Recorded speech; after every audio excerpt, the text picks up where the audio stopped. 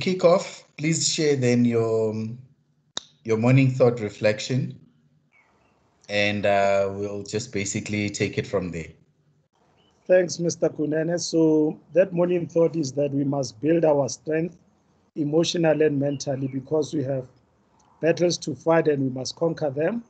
We will not be overcome by what we can conquer. If we need to be stubborn against anything, we must be stubborn against losing. We are born to win over the abstract battles, and with each battle we win, we move on a step closer to being stronger. We must become invincible. Most importantly, we must be compassionate towards those who are going through the most without adding to their struggle. We are created to love. It's not an option, it's a must. I'm not sure if you're reading something that I wrote. It just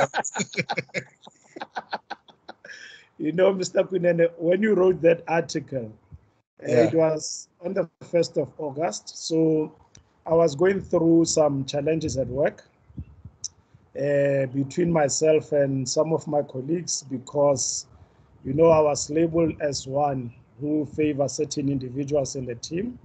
And subsequent to that, within a short period of time, there were staff members, part of my team, they lost their beloved, so people that are closer to them. And I also use that message just to strengthen the people. Because I think what you highlighted in that message, if I have to break it down, the first part of what resonated with me is that challenges will always be there. The question is that how do we prepare for those challenges?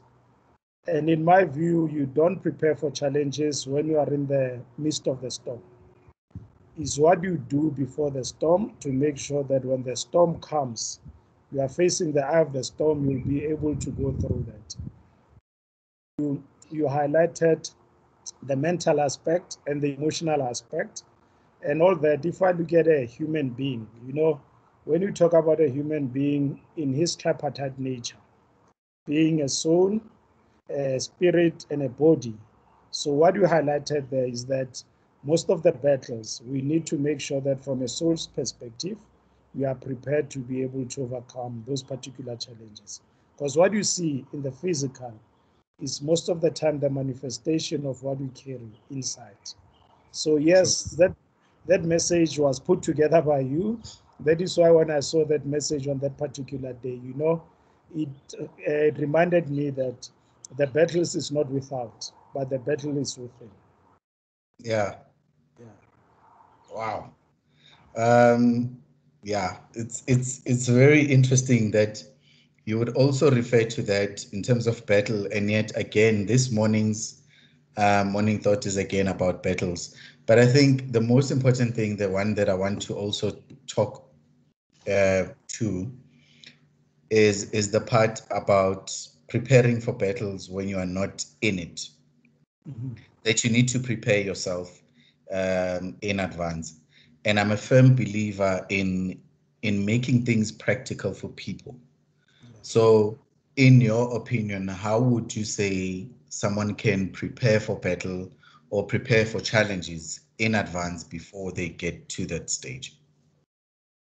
Yeah, so I think it talks to two things in my view. So the first thing that it talks about is identity. So is understanding what is a human being. And I'll go back to what I mentioned earlier on to say, as a human being, you are a spirit and you live in a body.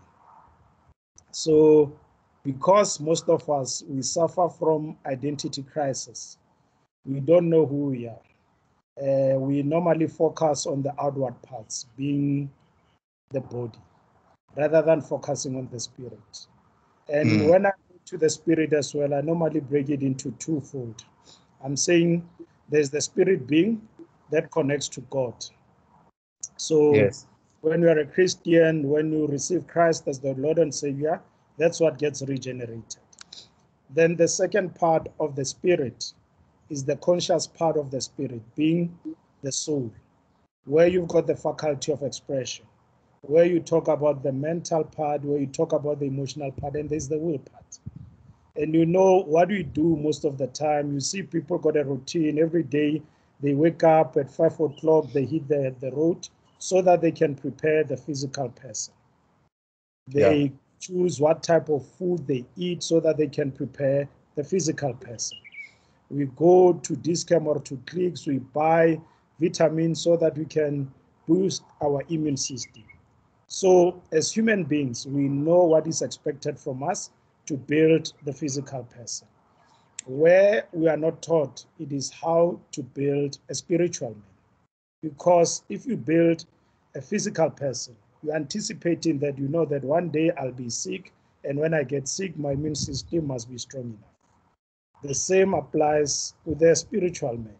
All that we need to do is also we need to develop a discipline. Every day we need to wake up.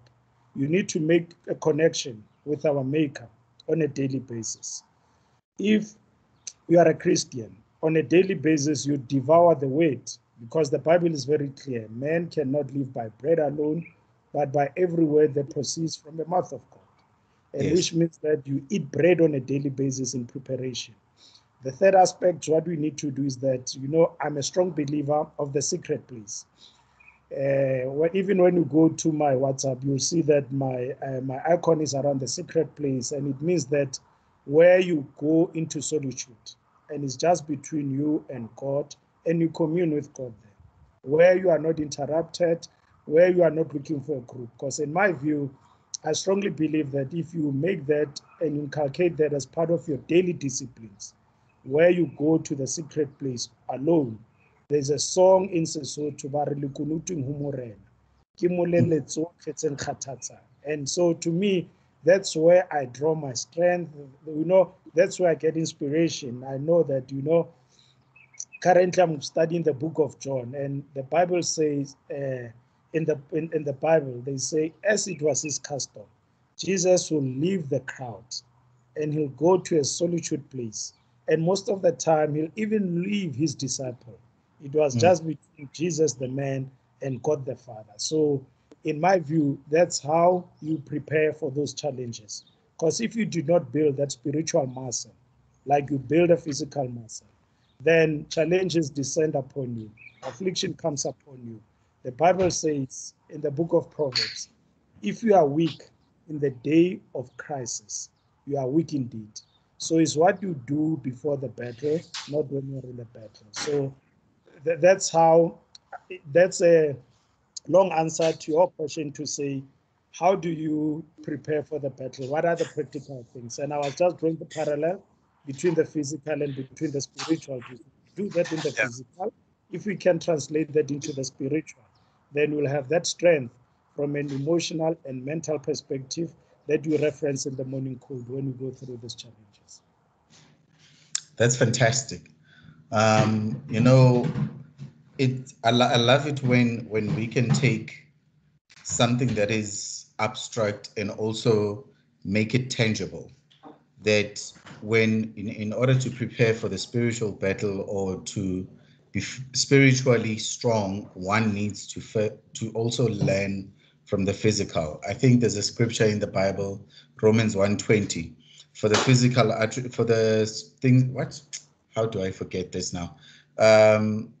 Since the creation of time, the invisible attributes of God are clearly seen and being understood by the things he created, right? So, what is in the spirit, God has created examples for us in the natural or in the physical.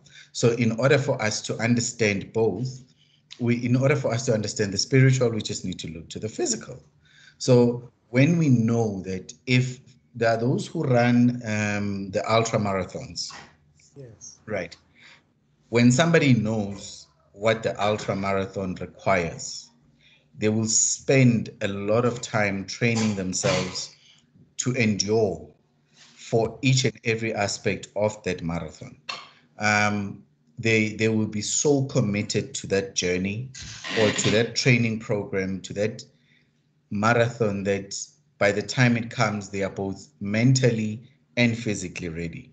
But it's interesting that in the Bible, God says, Jesus actually says, um, when the storms of life come. He doesn't say if, but he says when the storms of life come, right? So that means storms of life are guaranteed. So that means the battles are guaranteed to come. So if we are to then take that, how do we prepare ourselves? We need to think about it as an ultra marathon. How do I prepare myself, both physically, mentally, spiritually, and otherwise, for those spiritual battle? Because it's not like we shielded, you know. We know that. I think it's Simon's. It's Bishop T.D. Jakes. He says in corporate, as you go up higher, they pay you more. The higher you go, the more they pay you. But they don't just pay you; they pay you for the challenges and the challenges that you are going to face. So the higher the pay, the higher the challenges, and you must rise towards those challenges. You must rise as the pay rise. So basically, when we want to get paid more, we also need to be prepared for what comes with that role. Now, Baba Kunen, just to paraphrase what you say, they say in a corporate environment, you get paid at the level that you are able to solve problems. So if you want to solve small problem, it's going to reflect in your salary. To solve big corporate problems, then you'll be paid at a higher level. And I think one of the things that we are not taught correctly at foundation stage is to shy away from problems. So, the more I study the Bible, because, I once had a discussion with you, but it was offline, it was not here, around being a student of success. And being a student of success, I normally go to my Bible and I look at Abraham as an example to say, for him to be called the father of faith, he had to go through a lot of problems. Because the Heavenly Father, when it appeared to him, he said, I'm going to separate you from your family, from your kindred, and I'm going to go and show you a place that you have never seen. And Adam went there without understanding what that entailed. And most of the time, when we go through problems as well, we don't know the full picture because nature and God reveal the challenges in a piecemeal format. Abraham first was to go to a land that he did not know. The second thing, when he got there, he discovered that the wife is barren. After he discovered that the wife is barren, then there were some surrounding nations that attacked him, and he did not even provoke them. So it was an unprovoked attack. But in all those things, he managed to keep his focus, to say, at the end of the day, I know that whatever I'm going through is a means and there's an end. So that is why even ancient wisdom say, count it all joy when you go through all tribulations. And it goes and unpack what you gain out of tribulation. It is not the tangible things, but it's things like patience. It is things like character.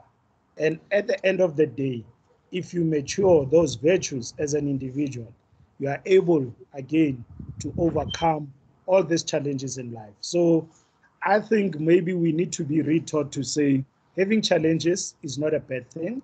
We must always have the mental discipline, to your point, or the mental muscle and the spiritual muscles to know that, no, man, whatever I'm going through, there are two expressions in the Bible. They say, it shall come to pass, and after that, it has come to pass. So there's a pre and there's an after. So all that we need to do is to teach ourselves, and to your point, like you are using athletes, I was studying the guys like Usain Bolt as an example, and they say they get surrounded by somebody who trains them physically, but they get surrounded by somebody who trains them psychologically as well, to say the race is not only won on the field, but it is what goes on between your two ears when you are going through that particular race.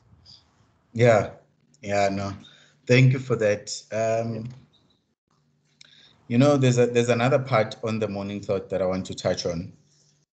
We are born to win over the abstract battles, and with each battle we win, we move one step closer to being stronger. I think, when was it? Yesterday, we were watching the movie Kiss and Cry. It's based on this young lady, Kali, who faced a battle against cancer, and throughout she kept a positive attitude. She kept this strong, lively personality, and in the midst of her challenges, she still gave to others through song, through blogging, through different things. But the biggest thing that I remember, or that I was reminded of, was the many survivors of cancer who have gone through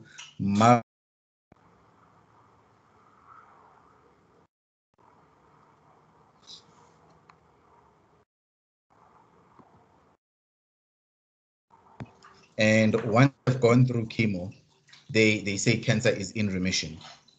And once cancer is in remission, they start to celebrate, thinking, yes, it's over. But then it comes back again.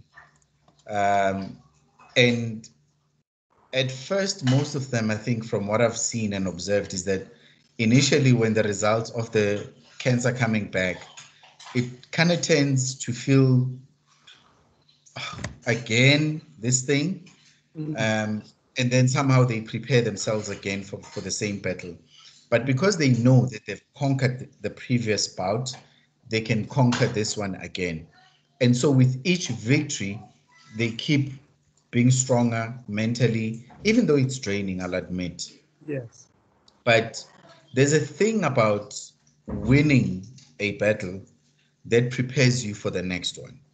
If you're the type of person who enjoys battles, and you know that you've conquered one before, you kind of stand and say, I'm ready for the next one, you know? And when the next one comes, you kind of say, I'm ready, let's go.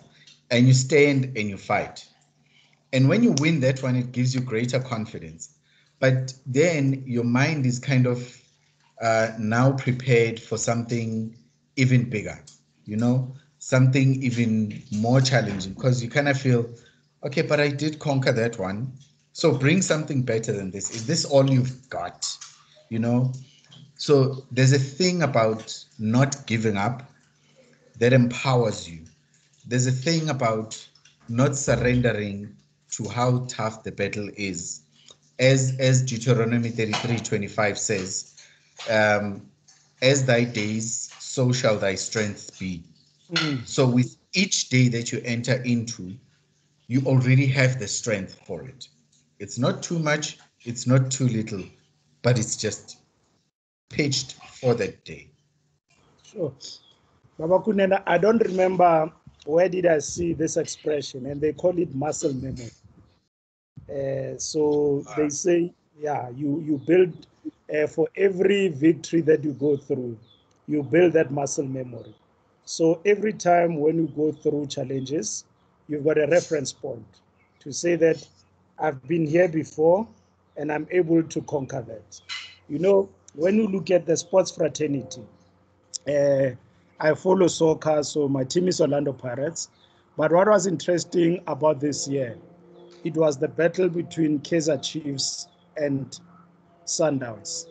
Because Kaizer Chiefs, for a long period of time, they commanded the summit position. Yeah. But on the day when it matters the most, the team that came out at the top, it was Sundowns. And the reason that Sundowns emerged as winners on that particular day is the muscle memory to say that we have played in Africa, we have done this before, we have been 4 times champion, we have done this before. So to your point, referencing the lady and using the cancer scenario, it is that you go through these things, you conquer, then somewhere in your DNA, you've got that memory to say, I've done it before. When somebody throws something at you as well, you are able to go back to your memory and retrieve that reference point, and it gives you strength to be able to overcome certain things. And Yes. even even in the Bible, to your point, when I look at the story of David, because like I said, I like to study characters. For David to conquer Goliath, he did not get it on that particular day. He also had a muscle memory to say, at one day, when I was looking at my father's flock, a bear came. I killed that bear. The other time, it was a lion. I killed that particular bear. So Goliath, it was just what was being seen in the public, but in private, he was building that muscle memory. And on the day when everybody was timid, he was able to say, you know what? I've got this muscle memory. Also, I've got a covenant, and I know that who I work with will never disappoint me on this particular day. Yeah. It's amazing that you would talk about David. Um, I I read the book by Malcolm Gladwell, David and Yeah. Goliath. And Yes. then I watched a clip where Malcolm Gladwell talks about the story of David and Goliath, but not the book in its entirety, just that story. Mm. Um, Without going too much into it, it's amazing that David had certain weaknesses that the Israelites didn't know about. Um, but muscle memory had to come into strength. David had to come with the preparation from where he was. He had to come with the faith in God that he had. He had to come prepared as well for battle because he had the slingshot and then he took the stones. Mm. So he came prepared, but little did everyone else around him or at that time understand and know that God had already positioned Goliath in a position of weakness, placed Goliath in a position of weakness, and David, even without the stone, he was still in a position of strength because Goliath had certain, what can I say, challenges. He could not see properly um, because of his level of growth. He was not just a giant because he was a giant, but there were certain things that were playing. So that meant his sight was not good, and that's why he wanted David to approach him very close, right? So the point is, we may never know how strong we are and what we have in our background until we have to step up to the battle. Mm. And we may never know how already defeated the enemy is when we go to the battle, um, if we don't step up to it. We may never know what the day has for us if we never wake up, get dressed, and be ready to face the day, Mm. right? So we may never know all of those things if we simply think, okay, I've been told I've got a disciplinary hearing at work today. So I've been issued with a letter, everything has been arranged. I know they're going to dismiss me, so why bother? Mm. But if we dress up and say, I know the God in whom I believe, I know the God I serve, and because I know this God, I'm going to get up and I'm going to get dressed and I'm going to show up because his word tells me that I must show up. I must not worry what I'm going to say, but I must just show up and he will speak through me, right? Mm. So the important thing and the important point to draw out of this is that we must never conclude defeat when we have not even gone to the battle. Mm. We must show up, you know. David showed up, and what you said is he added the testimonies. He said, I've done this, I've done that. But also the most important point is that he refused to take on tools that he was not familiar with. Mm. So you and I are believers. There are other people who would go to Inyanga or Rizangoma. There are other people who would go to um, different people to consult, right? But you will never know how strong you are until you believe in what you believe in. Go with what you believe in and step up to the plate. Don't allow what you think things will turn out and just give up. We must show up. You know, Baba Kunene, you have mentioned some powerful things there to say. When you look at the story of David, he prepared, he stepped up, and also to your point, the enemy had weaknesses, and he knew that, some of the things that you have articulated there. And I think one of the things that I've learned very well, they say from a Christian background, we've got two prayer warriors. One prayer warrior is our mind. The other prayer warrior is our mouth. So you say we need to make sure that both are at sync. Whatever we confess, it must come from a deeper place. It must not be because we want to play to the crowd and we say things for the sake of tickling people's ear. Because that is why when you study the Bible, say above all, guard your heart. You know, the word that heart goes back to what you are saying is your emotions, your mentality. You guard your heart with all diligence, because out of it springs the issues of life. So everything that we see manifesting in your life, it was birthed or it was conceived in the womb of your heart.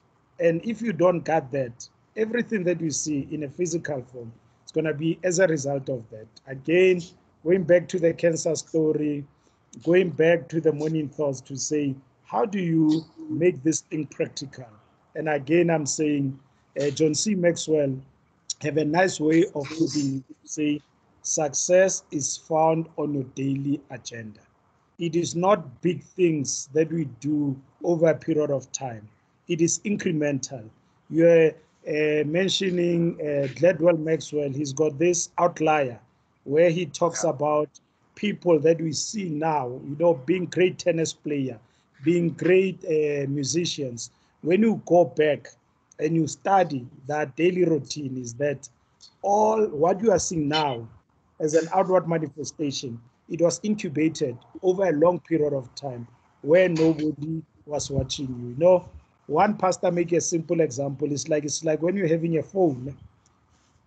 Charging a phone is not a fancy thing, but if you don't charge your phone, the next day you won't be able to receive calls. So that's how we recharge ourselves mentally. So what we do when nobody's watching, you plug in your phone, you charge it to make sure that next day you are prepared to receive your WhatsApp, to receive your calls. So it is what we do to our emotions, to our mind, to our spirit that is going to help us. Like you say, David did not just wake up. And when you study even the life of David, it means that he was a very quiet guy, because even when they came to his father Jesse, when he paraded his boys, David was not in the picture. Only when he was nudged to say, this is the only boss that you have. He said, hey, I've got a young skinny guy. He's busy looking after my flock, and they call him. And that's the boy that was anointed. But the only time that he revealed his muscle memory, it is when he was saying, no, I'm ready to on this guy. Thank you. Coming back to muscle memory, you're touching on, so you're reminding me of something that's also powerful, that you cannot have muscle memory when you've not faced up to any battle.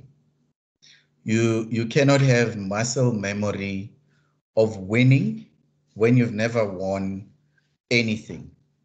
And then it ties back to this poem that I once read, and which I've come to also love because of the profound lesson it carries. It's a poem by Elizabeth Bishop titled One Art, where she then says, for us to learn to accept loss on a bigger scale, we must have started on a smaller scale. So if you want muscle memory of winning, take on the smaller battles. Once you win the small battle, you have the confidence. And once you have the confidence, you go to a slightly bigger battle, and then you graduate bigger and bigger. And when you look at you look at numbers as well. Numbers are very interesting. You start out from 0, and then you start counting from 1 up to 9. When you get to 10, you're reaching a different level. But then when you get to 9, you end a particular level and then you start another one where it's a 1 and a 0. So you're starting another level. And then you go up to 20, another level. So with each level, there's addition, right? So the digits increase from single to double to triple to quadruple and so on. So we must start with the small battles. And life, the one thing that we miss about life is that it does not um, immediately, or the first battle that we tackle at life is not always the big battle. We are always given the small ones. And then with those small ones, depending on how we face up to them, if we run from them, we'll always be facing another small battle.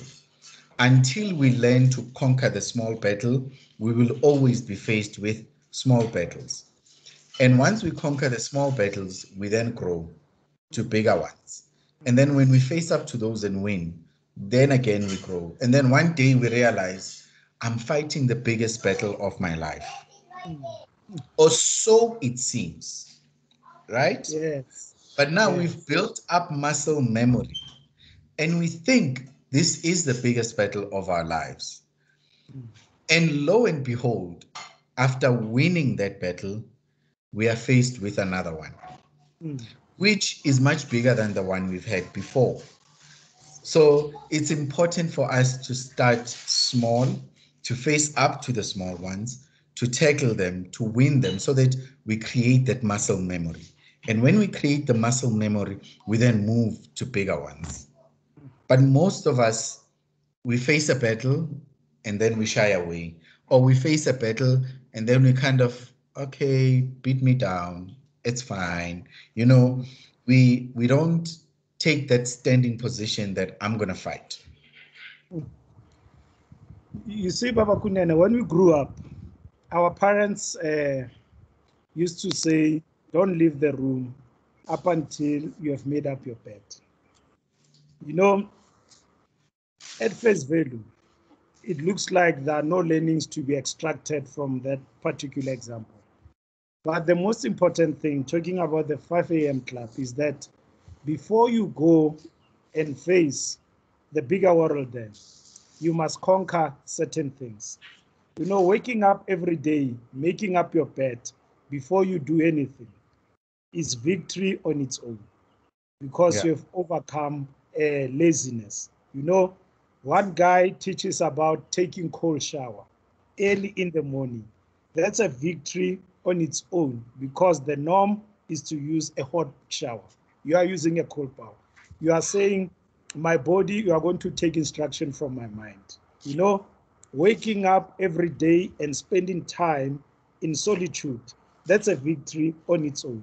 So to your point, to say starting small and being a practical person that you are, is to do those things. You know, when you say, people say, but why are you shouting at your child? You say, no, they left the room and they've not made their bed, which means that they've not tasted victory that particular day. So by sending them back to their room to go and they've made their bed, you say, taste victory.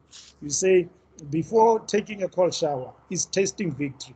And to your point, that's how you build that muscle memory to say, no, even today, even though I know that there are bigger challenges that are out there, but if I sleep at the end of the day and I take my gratitude journal and I start to pen things down, I say, no, this day I've achieved. I managed to take a cold shower. My room was very clean. I spent time in his presence. I was able to commune, and maybe you are meeting 2 clients. It adds to your gratitude journal. It goes to your corporate memory because you have penned it down. So you are so right to say, if we don't build that, or if we don't create challenges for ourselves on that particular day, whether you are working or you are not working, you know, one of the things that you are talking about, and I decided to take it on board in my own personal life, it was that issue of to say, what do you use as an outlet to offload? And you know, during the lockdown period, then I started taking cooking as an as an outlet to offload. But to me, it was not just about cooking. It was, I have to go research to say, if I do an oxtail, this is how I saute my stuff. This is how I braise my oxtail. And for me, at the end of the day, when everybody was sitting there enjoying my meal, it added to my corporate, to my muscle memory to say, I've done something. It does not only benefit me, people are enjoying what I've done. Then I started, reaching out to say, oh, this time is curry. That these are the things that I need to buy. To your point, even if you are offloading or you are using something as an outlet, take that and incorporate that into your muscle memory to say, okay, I've done something. And the beauty, it does not only benefit you, it benefits you and everybody who's partaking that. Because Jesus put it nicely, the greatest of all must be a servant. So it is not what you benefit out of that. Like we are talking about the lady with the cancer thing, is that the more she watered others, is the more that she watered herself. Because then you are no longer preoccupied with self-serving interest, but you say that in my pain, how do I minister to others and make them better people? Wow. Wow. You know, yeah, that oxtail analogy also, I'm going to take it as it's an actual experience, but I'm going to take it and make it an analogy that um, we face circumstances where we are in our own lives locked down.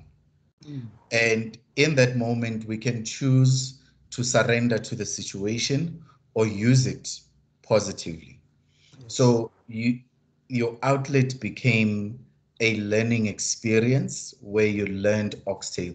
But in order for you to do it properly, you had to invest in learning, in studying, in getting the knowledge, in applying the knowledge and doing it right. But even though it was an outlet for you, it became something that downstream it benefited everybody else once your meal was prepared, once your meal was ready and scrumptious, that everyone was like, wow, this is delicious. So even the battles we face, they are not for us. Yes. I'm a firm believer that life does not happen to us, but life happens through us. That challenges, victories, losses, they are not happening to us, but they are happening through us, but for the benefit of others. Uh, I mean, if you think about it, every experience that you and I have gone through in our individual lives has given us a certain measure of lessons that we then imparted onto others.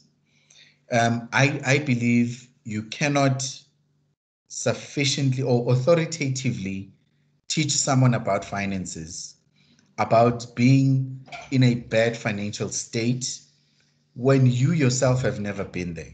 Otherwise, it's all just theoretical. You cannot teach someone about forgiveness when you yourself have never been faced with a situation where you've had to forgive even the hardest thing that has happened in your life.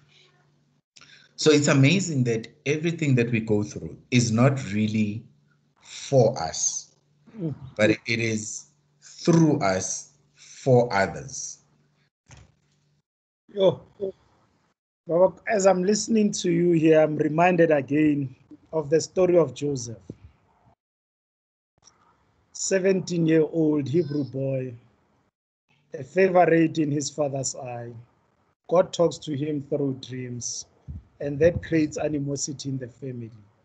Yeah. The family get to the point that his brothers say, no, man, we must do something to this boy. They throw him in the pit. Then Reuben says, no, let us sell him to the Ishmaelites. He go to a foreign land. He become obedient, not because he did anything wrong. It is just that his light was shining brighter than anybody else. When he got there, again, he become obedient.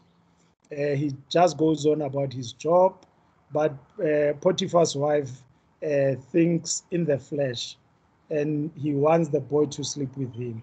But because he had a greater purpose about his life, and he was able to overcome that but not focusing on instant gratification.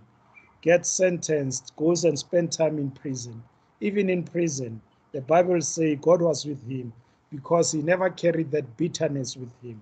Because I think, to your point, the whole point of being afflicted is that out of that, most people carry bitterness, unforgiveness, and to your point, it never benefits the greater population. The Bible says at an appointed time, somebody remembered to say, you know what, there's a guy there who's got the ability to do that. And he came, interpreted the dream, and he was able to avert 7 years of famine.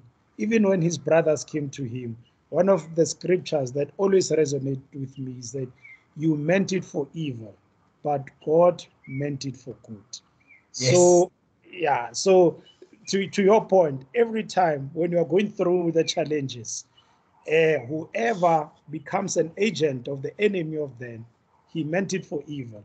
But God always looks beyond that to say, my son, if you've got the capacity to sustain what you are going through, at the end of the day, when people ask you, how did you make me? You'll be able to say, you meant it for evil, but God meant it for good. And I think that's where testimonies becomes practical, to your point, to say, you cannot say you are a financial coach if you look at your financial status is all over the place. So it must first start with you. And they say, even when you're a preacher, preach first to yourself, then to others. And Yes. I think, yeah, you are raising a very good point to say, whatever we are going through, we must go through it to benefit others, and people will be saying, no, this thing works. It's no longer theoretical, it's no longer fluffy, but people can see the pragmatic of what you are saying when it becomes a living reality. No, I like that expression. I like that because you took that oxtail analogy and you expanded it nicely, and is to show that whatever you are going through, whether it's through lockdown, it is how we sustain our strength during that period so that it can benefit other people. It's never for us. It is for us, for people that are around us, or it's for the next generation. Because there's an expression that's when wise men plant trees, they don't plant it for them, but they plant it for the next generation to enjoy the shades of those particular trees. So whatever we are doing in our lifetime, we might never benefit, but the next person will benefit based on the challenges that we had to endure. Yeah. You know, that you've just, yeah, that's well said. Yeah. And especially when you're touching about Joseph, I know that my wife also loves that story of Joseph, Yeah. and she would talk about it so many times, and every time she would extrapolate different things out of it. Mm. One of the things out of that story is this profound lesson on forgiveness. When you look at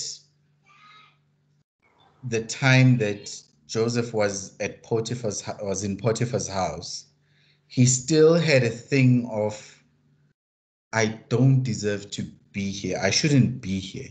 I was sold into slavery, but here I am. Okay, it's fine. I'll accept it, you know? And then unjustly, he gets accused and then he's thrown into prison. And when he says to these guys, I'm I'm not supposed to be here, you know? I was falsely accused, blah, blah, blah. He goes on to this pity party. And when the chief, let me just, it's the chief butler. When he Yes. goes out, he promised that he would remember, but then he forgets. Intentionally so, not on his part, but because there's a part in Joseph that was not ready for where God had already taken him to, but he needed to just tap into that. And that was forgiveness and understanding that he is not the victim. Even though it was not part of his plan, it was still part of the plan. You know, he had a dream, he didn't know the how to, but he was closer to the dream, but God needed his mind to be clear. So the moment he could accept that it was God who had led him to where he was, it was 2 full years And then God activated a dream in Pharaoh that amazingly nobody else understood. But it was a dream only for Joseph. That dream was the key for Joseph to come out of prison and launch him into his destiny. So many of us are stuck in the era of, I'm not supposed to be here. It's not my fault. It's this, it's that, but we fail to say, I forgive and I accept where I am. But in accepting, it doesn't mean that I want to stay. But I accept where I am, and I accept that it is the will of God. And if it is the will of God, He is going to take me through this into where He wants me to be. Classic example. Imagine if Jesus, while hanging at the cross, did not say or did not pray, Father, forgive them, for they know not what they do. Imagine had he not said that, he would be dying with bitterness into wherever he had to go. Imagine that ministry being tainted by unforgiveness. It would not have been as effective as it has been, that we to this day enjoy those fruits. Sure. They say medical science has proven that there's a line of sight between unforgiveness and most of the diseases, things like cancer and all those things. And and I don't know, because if you look at most people, take it into most marital problems, and you unpack your root. Before we went live, we were just talking about building a relationship with a girl child. In my case, I've only got 3, so I don't have an opportunity to build a relationship with a boy. But you see that most of the issues that we bring into the institution of marriage, if you trace it back, most of them goes back to unforgiveness. To say, maybe my father was not there when I grew up, then you become spiteful to the male figure that is in front of you. The inverse apply, by the way. And we can do that also from a male perspective. So I think the point that you are raising is that one of the things that can liberate our soul, that can set our souls free, is the ability to forgive when others offend us. Because if we don't do that, the Bible is very clear. It says darkness and light cannot coexist. Yes. They say the entrance of his word brings light. It means that it dispels darkness. And I think is one of the things that if you look at even Stephen in the Bible, when the early church was birthed, they say Paul was there, by then he was Saul. But when God was witnessing this, and Jesus, Jesus even stood up, because that he's seated. But they say for that event, when Stephen looked up, he saw Jesus standing, and Stephen said, forgive them. And as a result, we don't know if he didn't mention that words. Was Paul going to be the Paul that you are reading in the Bible? So one of the things that you are raising that I think can prepare us for the battles that are ahead is to be a pure vessel. Part of being a pure vessel is to say, David will say, create in me a new heart and search everything that does not belong to the attributes of your kingdom. And I think forgiveness goes a very long way. It helps you as an individual. To your point, if Joseph did not forgive his brothers, he did not forgive the butler, he did not forgive Potiphar's wife, was he going to be a prime minister? And if Jesus, when he was in between the two criminals and say, Father, forgive them, and everybody else, was he going to do? Even when we look at the whole premise of Christianity, it is based on forgiveness, because the Bible says if we come to him, he'll forget all our sins. So it is the cornerstone of everything, because if you don't forgive, then in my view, you are blocking up anything positive that you are going to attract in your life. And I think, is a subject that is not dealt with, but in my view, is one of the fundamentals of preparing for that battle, to make sure that you forgive whoever has offended you, because the minute you are forgiving, you are letting go of all the toxicity that comes with that, and you are preparing yourself to launch into a new direction. Yeah. That's powerful. You know, as we close, I think I just want to reflect then on this morning thought that it it basically allows us to, when we take things in and we absorb them, it will allow us to face battles head on. It will allow us to challenge the small battles so that we build that muscle memory. But above all, once we face the battle, and I think one of the things that the morning thought speaks about is when you've defeated someone, there's no need to gloat. Because when you gloat, it then becomes like a personal thing. But we need to understand that every battle that we're getting into, it's for a lesson. Once we win, we have created a muscle memory, we have created a testimony, we have learned what it's like to win. And I think there's honor in not gloating to your enemy or to the one whom you've defeated at that particular point, because it builds a certain character in you that you understand that the person and the victory or the person and the loss are two separate things. We don't attack the person, but we attack the situation that we are confronted with. It may be a situation that comes with a person or a situation embodied in a person, but let us not attack a person. Let us attack the situation. Let us face the battle itself. And when we can learn to do that, we will be on our way to being, I love this principle of traveling light. We'll be on our way to traveling light. And when we travel light, we're able to take and let go of things along the way. So, Ntate Kabelo, your closing thoughts.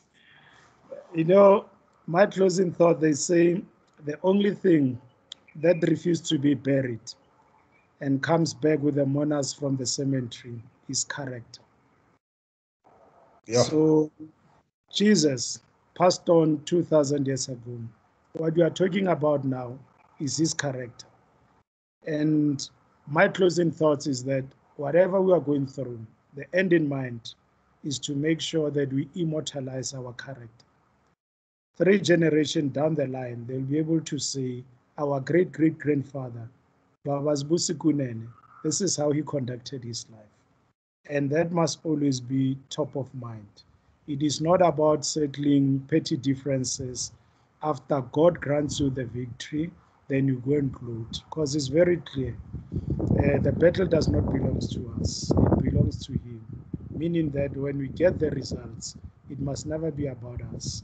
We must be able to point people back to the cross to say, all that I've achieved, all that I have, it is not because of me.